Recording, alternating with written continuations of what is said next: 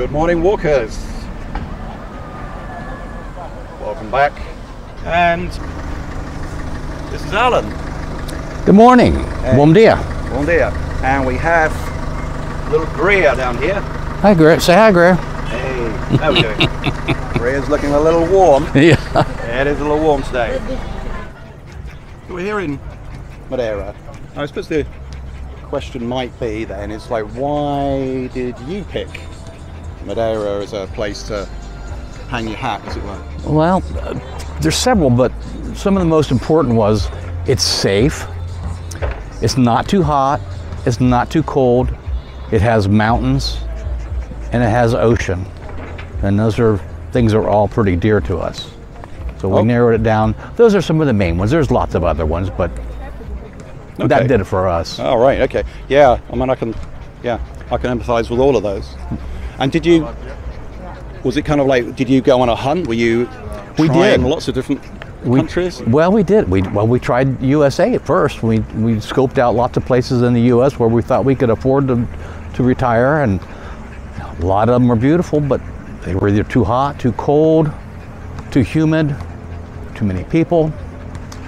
Something, it just wasn't the right fit. And we tried Mexico, we tried some places in the Caribbean. Ireland was nice, but it's expensive. Yeah, we scoped out lots of different places and ended up here. We did our first scouting trip last summer. We spent 5 weeks here to see if it was a good fit, and we knew on that single scouting trip that this was the place. So you've only been here a year then, really? Yeah, and then we went back home and got our affairs in order, sold the house, and came here on the 1st of November of last year. Wow. Oh, wow. And so was there kind of like one thing in particular that sort of like set this as the place, or was it just a whole bunch of things? It was several things. It's not one thing in particular, but the people are marvelous here. Yeah. The scenery is spectacular, and you can go from the shore to the top of the highest mountain here in an hour.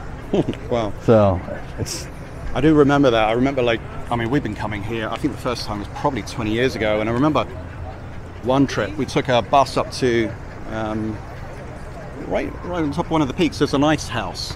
Yeah, I don't know if you've been up there, and when we went up there was snow, and so we got off in snow and we were trekking down on Levada and came down, and we got part way down the island and took a bus down the bottom, and then down at the bottom we were in t-shirts and shorts kind of thing. It's an hour later. That's just amazing, isn't it? It's incredible, isn't it? Yeah. Absolutely incredible. So here's something, I'm just going to point this out to a few people, is just that so generally there are a couple of sand beaches on the island. There's a couple of beaches that are imported sand that comes over from Morocco, I think. But we have some black sand beaches here, and here, of course, actually around Funchal, we have more stony beaches. But as you can see, the locals pile in. And it's really quite exciting if you get a chance to swim off here. And obviously, this is a good place in the Lido to catch all the water sports. Mm-hmm. So we're just going to head off a little. It's kind of interesting then, isn't it? Because I mean, I've been to the States myself, only for a few weeks, I guess. So I can't really say I know the States, but even coming from the UK, and then spending a lot of time here, there are some differences, aren't there? And yeah, I mean, if you're looking for a big, wide, white sand beach, you're not going to find it here. You can go to Porto Santo, the sister island to Madeira. It's a 2.5-hour ferry ride on the north side, and they have a fabulous golden sand 7-mile long beach. Oh, wow. So you can see things like that, just not on this island, but it's very close. But what about in terms of then just like, how does it feel in terms of everyday life here? What would you say has been the biggest changes for you? Well, I can say one of the most pleasant things that we no longer have an alarm clock. Yeah. So we get up when we feel like it, but with the dog, it's usually early. So. Okay. Let me wander this way. Sure. It's quite nice. You can see one of the. It's a nice pizzeria along here. It's probably not open yet. Yeah, and I suppose is that And partly it's down to sort of retirement, because you've taken retirement yeah, now. I did So, retire last October, so that's why I don't have to play with the alarm clock anymore. But life's a lot slower paced now. It's just you do things at your leisure. You try to plan ahead. You try to spend your time wisely. But there's so many things different to do here all the time. So it's never boring. And for us too, it's sort of, I think there is something here, especially also if you're able to spend more time in a country, then we've discovered that, you know, we just spend less time sort of planning. We might have one thing each day that maybe we plan to do that's a little different, and maybe somewhere that we haven't been before, or maybe it's to go somewhere for a sea swim, or we're going to meet someone like yourself. Yeah. And the rest of the time, it's just, you know what, it's just, you can't go wrong. Just having a walk, having a little chat with somebody, getting a coffee. Watching the sunrise. Yeah. You know, and here in Funchal, you've got one of the levadas just above us. It's again, we've done a few walks along there. But, you know, you can get out into the banana plantations really quickly here within half an hour's walk. So one thing then, I mean, talk about getting out and about. I guess kind of like you're kind of quite well known for your car, right? Yeah, that was an interesting affair.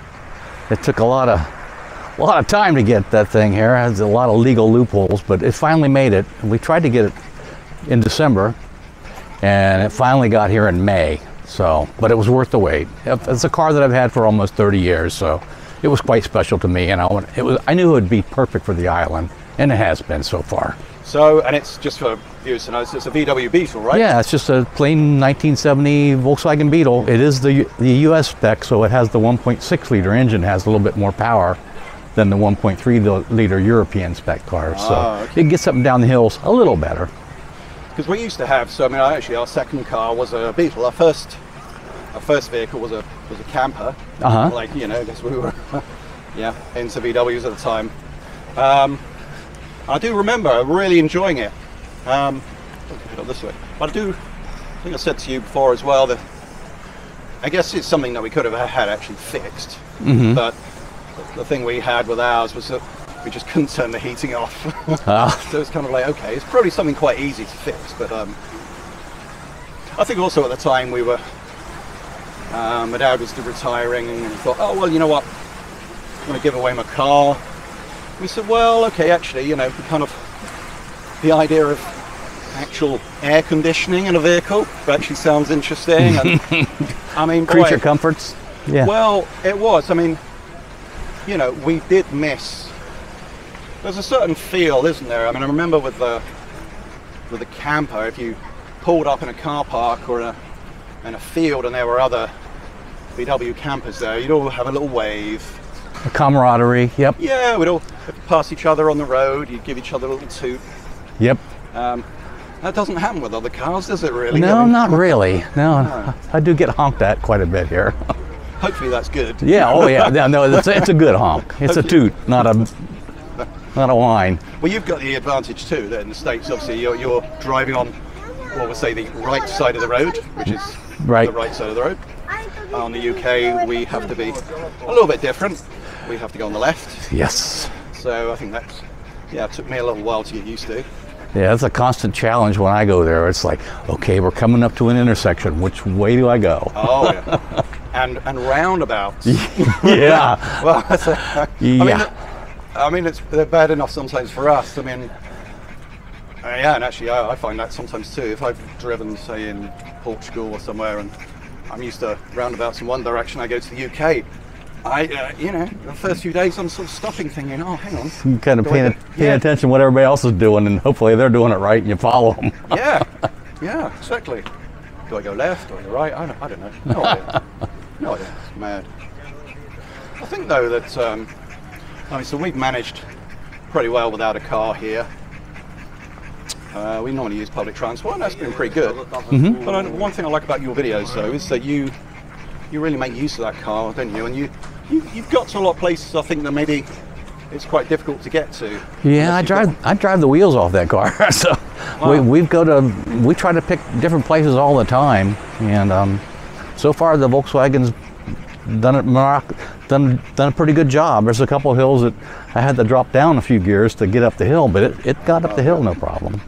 Yeah, the hills are something special here, aren't they? Yeah. You know you're in trouble when you see the sideways crosshatch on the road, so you can get traction to go up. That's a pretty steep hill. Yeah. So if you're coming here and you're planning to hire a car, practice your clutch control. I'd say at home, you know, practice your hill starts. Because also, I mean, again, we've not hired a car, not bothered, but probably will next time. But I don't think they really do automatics here that much, do they? No, they don't. But they do have a nice feature that I'm not aware of that back in the States. Maybe they do, but it's the roll control. So when you pull up and you're on a hill at a stop, for about 3 seconds after you let off the brake, it'll hold, so you can take off. It won't roll backwards. Oh, that's a really nice feature. Oh, okay. I've not heard of that. Oh, that would be quite handy. Yes. Yeah. So you're not backing into the guy right behind you. Yeah. Well, that's the thing. I'm thinking of like, well, you know, I remember. Yeah. But, you know, I learned to drive in London, which is, in hindsight, a really good place to learn. Mm-hmm. Because if you can deal with London, you can deal with anywhere. And yeah, hill starts where I used to live are a common feature. Yeah. So having a car then, you know, are there a couple of places that you kind of recommend that, like, okay, if you could hire a car for a couple of days? Yeah, well, you have to go to Ribeira Brava and then go north. That's a beautiful drive up to São Vicente, up to the north side. Sorry. Oh, there's a little It's okay. dog friendliness happening. Come on, Greer. It's okay. Yeah, there's so many places. The popular places on the southwest side, Madeira do Mar, Pau do Mar. So, because we've not been through those two places, so how would you characterize them? Are they just like a small village? They're small seafront villages that, you know, some of them are hard to get down to. A little switchback road to get down to the beach where the little communities are. But once you get down there, they're beautiful. They're spread out. A couple of them are known for surfing, so you encounter surfers down there, windsurfing. They're just beautiful, and quaint little restaurants and coffee shops to visit. It's very relaxing, and they're small. None of them are like bigger than 5,000 people, and that's a big one. There's a couple of them that have like 500 people, which suits me fine. Well, yeah. Well, this is a great thing, isn't it, really? And no matter how much time you kind of spend here, you look at a map or you start talking to people and going, oh, we were here last weekend. You go, I've never heard of that. Where is that? And it's like, oh, yeah, zoom in on the map and it's this little bitty place, but absolutely full of charm. Yep. And then on the north side, you've got Ponta Delgada is really nice. Boaventura, Santana, you get to go there to see the famous little triangular shaped houses that Santana's known for, the earliest people came to live in. Yeah. And the ones they've got there in Santana, I'm guessing they're the original article, are they? I mean, they're not just put there for tourists, I'm guessing. Right. They were a long time ago here. Yeah. Of course, and down from us here, so I'll just wander over and just show you briefly Club Naval. So another Lido area. It's hot and popular today. Absolutely, look at that. We popped in there just the other day, and so although it's they charge you to go in, you can go down and use there's a little restaurant down there, you can use that. But also it's free entry, I think from 12 o'clock to about 3, and then from 6 in the evening till 8 is when it shuts. But then it gets really quite popular then, because you can just wander in, you can take a swim, and then as you can see there's a little restaurant down there, and that's a really nice place to just hang out. Really inexpensive, we're all sort of local prices, lovely atmosphere, and of course you've got that fantastic view which goes the views right across the bay. Never stop here. Something Absolutely. different to look at. Absolutely. Well, this is the thing, isn't it? I mean, that's kind of, in a way, that kind of sums up Madeira, isn't it? Really? There's always something to look at. And I swear, 12 months out of the year, you're going to find something that's in bloom everywhere. Absolutely. You come here now, you come here in wintertime, you're going to see something different. Mm-hmm. So look, it's been great chatting with you, Alan. It has, thank you. So where can people find you? Obviously, you've got the YouTube channel. Sure. Well, we have a YouTube channel. It's called llBeFun, and featuring myself, my wife, Leslie, and our son, Wolf, and Greer. Hey. And we have lots of videos about lots of different things, and be happy for you to visit sometime. So please do, go and have a look, go and check the videos out. You watch one, you're probably going to end up watching all of them, just as we did. And I think we might have to just go and get a cup of coffee or something, shall we, Alan? Sounds wonderful. Sounds wonderful. I think we can find somewhere.